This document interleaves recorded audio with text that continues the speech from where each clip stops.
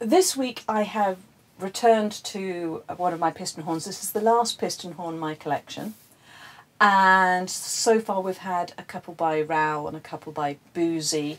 This one is actually by Hawkes and Son. Part of the reason I've got a fair few piston horns is that these were the type of horns played here in the UK up until the mid-20th century. So it's not that uncommon to still find them lurking about.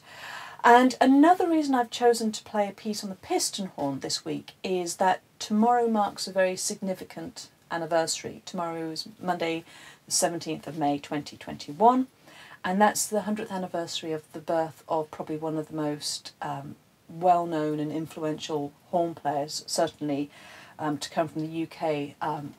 Tomorrow is the 100th birthday of Dennis Brain, and Dennis Brain, so much has been written about him and said about him that I really have very little to add, other than part of the reason I was keen to play something on the piston horn was that the work of Dennis Brain and the choices he made were very instrumental, I think, in British horn playing, going from this earlier design of piston horn to the German rotary design.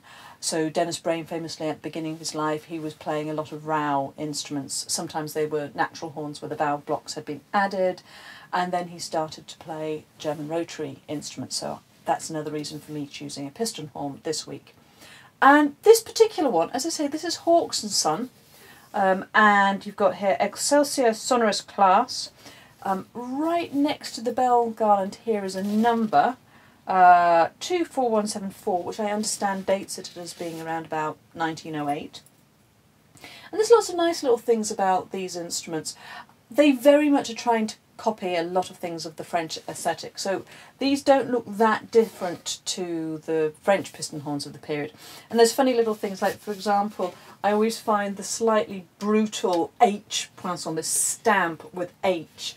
I'm certain they're trying to somehow emulate the Raoux poinçon, but the Raoux ones are much more elegant.